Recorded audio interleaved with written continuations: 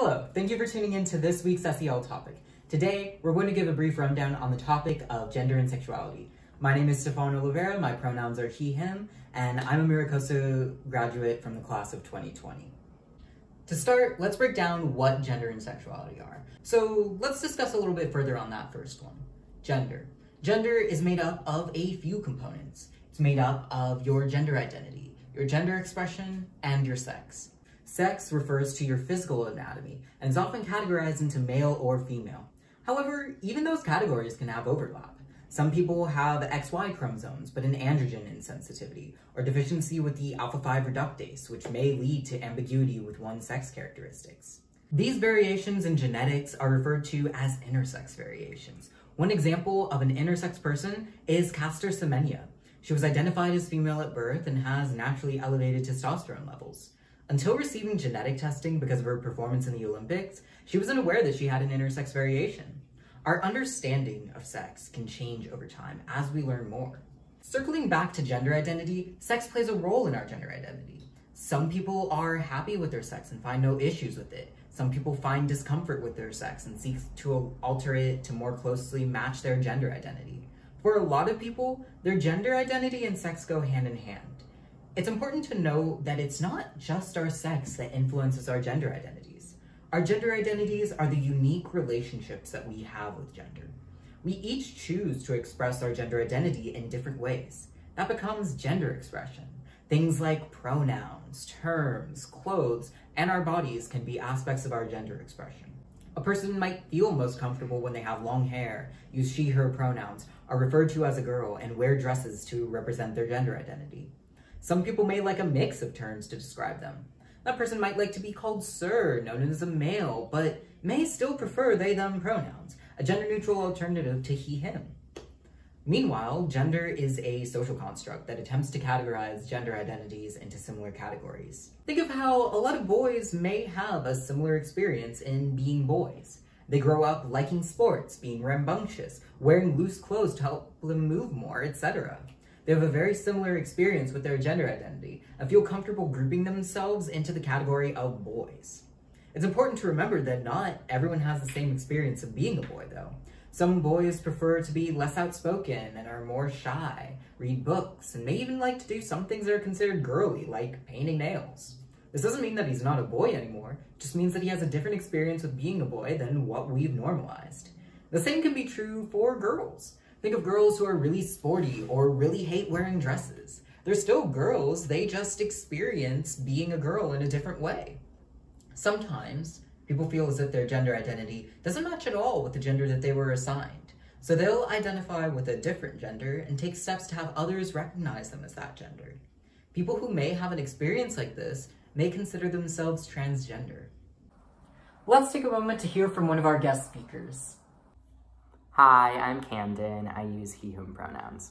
I graduated from Costa in 2018 and have since been studying women, gender, and sexuality studies at University of Redlands. I'm a trans man, and my identity has provided me with a community that I would have never found otherwise. There's a strong sense of pride and happiness towards other trans people in the community, especially when it comes to transition milestones, such as starting hormones or getting surgeries. That being said, there also can be jealousy amongst trans folks because someone may be further along in their transition than someone who has been out for a longer amount of time. Also, there tends to be a misconception that all trans masculine people want to present stereotypically masculinely, and all trans feminine people want to present stereotypically femininely, when simply that just isn't the case. Again, someone's gender expression doesn't have to match their gender identity in ways that are traditionally expected. I also wanted to speak on male privilege and the prevalence of it within the trans community. For those who are socialized as male, they are losing privileges when they transition, whereas those who are socialized as female gain those privileges. For example, as I began being perceived as male, other men valued my opinions significantly more than they did when I was presenting as female. At the same time, trans women have to recognize that as they become a part of a minority as someone who is both trans and a woman. They do not hold the same power and authority that they used to. Overall, there are many assumptions that are made about trans folks and how they should present and behave that may apply to some people, but not to others. It's important to remember that we can't look at the trans community as a whole without acknowledging that each person has different needs and desires that we must respect. For people who do feel satisfied with the gender that they were assigned at birth, they're considered cisgender. Sometimes we also have people who don't feel comfortable being known as either a boy or a girl. In many cultures, people who didn't fall within the binary were acknowledged, and in some cultures even considered sacred. Just a few examples are as follows. Alaskan Native and many Canadian First Nation communities with Two-Spirit, Hawaii with the Mahu, Samoa the Fa'afafine, Tonga with Fakafafine or Fakaliti, and in the Marshall Islands, the Kakol. Mesopotamia and Egypt also thought of their gods as gender fluid, with human beings considered reflections of those gods. For someone to feel that fluidity was seen as being closer to the gods. Then, in Western cultures like ours, we're starting to recognize that maybe we should embrace more fluidity between the binary genders, and even make space for people who don't feel as if they exist within that binary as well. People who feel as if their gender identity doesn't fall neatly within the male or female categories may consider themselves non-binary. Let's take a moment to hear from one of our guest speakers. Hey friends, my name is Jason Boxer. I am a Costa alum. I graduated in 2011, and as of this past November, I am the first openly non-binary person to have been elected to our school board here in Manhattan Beach. Stefan asked me if I could send a quick video over explaining what that term means, non-binary, and it is a term that kind of defies easy definition, as most of these gender terms do. You know, even male and female can get a little murky as we begin to interrogate them. But what it means for me is that I carry behaviors and, you know, preferences and habits and hobbies and my general personality can be sort of described with adjectives or descriptors that you would normally pull from both of the traditional gender categories, right? It would be the way I carry myself and the way I live my life doesn't necessarily fit neat description as male or female. So I go with non-binary because that is more authentic and accurate for me. Because of that, and to sort of, you know, clarify that for people, I use they and them as my third person pronouns. Being non-binary is not a political ideology. It's not an effort to disagree with anybody or reject anybody's philosophy. It's a simple expression of self, you know, trying to make sure people see and recognize you for who you are.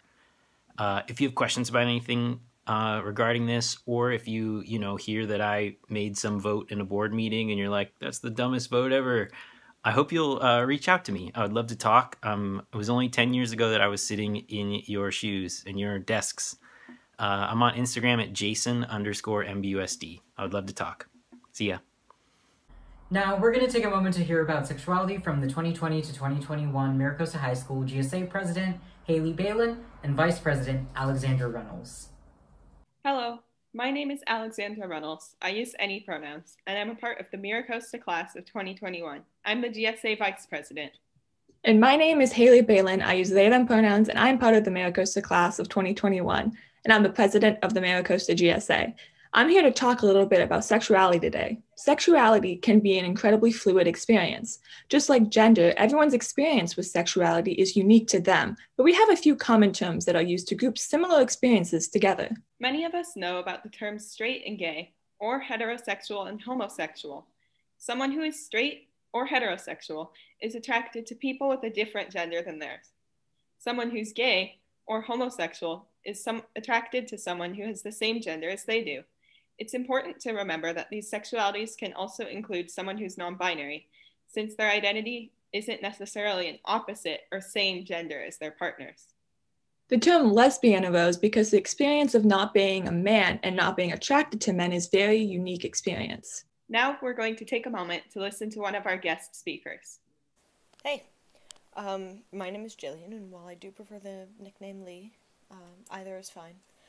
I identify as lesbian, and a lot of you should remember that from last year's cell assembly, where I came out in front of everyone. And as you guys probably saw from that, I've always been pretty open and out and proud about who I am. I think I've always known who I am, which I think is why it's important for me to share, because when I was younger, my parents always told me, through no fault of their own, that I would find a nice man, and he would be smart and funny and kind, and if I was lucky, he'd be handsome. And then my mom would look at my dad and say that she got lucky. And then it wasn't really until the transition from middle school to high school that I realized that wasn't what I wanted at all. And so that's when I began exploring my own sexuality. And so I figured out that I am a lesbian. That means that when I grow up, I'm going to have a wife. I'm not going to have a husband. And it's not a choice that people have. It's not I suddenly woke up one day and decided, oh, I'm going to be gay today. It's sort of, it's like, is my hair brown? Do I have freckles? It's just kind of something like that that's just ingrained in who a person is, and I think I've taken it to a whole nother level of owning it and being out about it. And while that isn't necessary, I think it's really helped me come to terms with who I am. And so I say to people who might be questioning or people who already know what they are, you have my support. You are strong. You are unbelievably powerful. You are incredible. You can do anything. And just to everyone, just remember to be respectful, because people are coming to terms with who they are during high school, and it can be hard and it can be messy, but just remember. Some people experience attraction to two or more genders as well. This is considered bisexuality. Let's hear from another guest speaker. Hi, I'm Megan. My pronouns are she, her, hers, and I am bisexual. And basically what that means is that my sexual attraction is not limited to one specific gender. So I've been with both boys and girls. And if there's one thing that I'd want people to know about bisexuality, it's that you don't have to feel like 50-50, 50% into women and 50% into men. It's a whole spectrum, just like a lot of other things, and people can fall anywhere along that spectrum.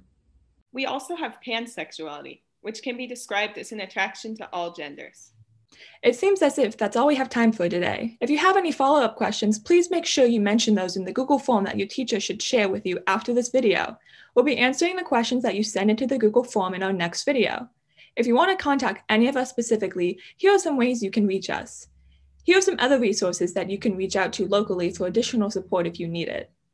We'll leave those up for a second for you to take a screenshot if you need to, or write it down.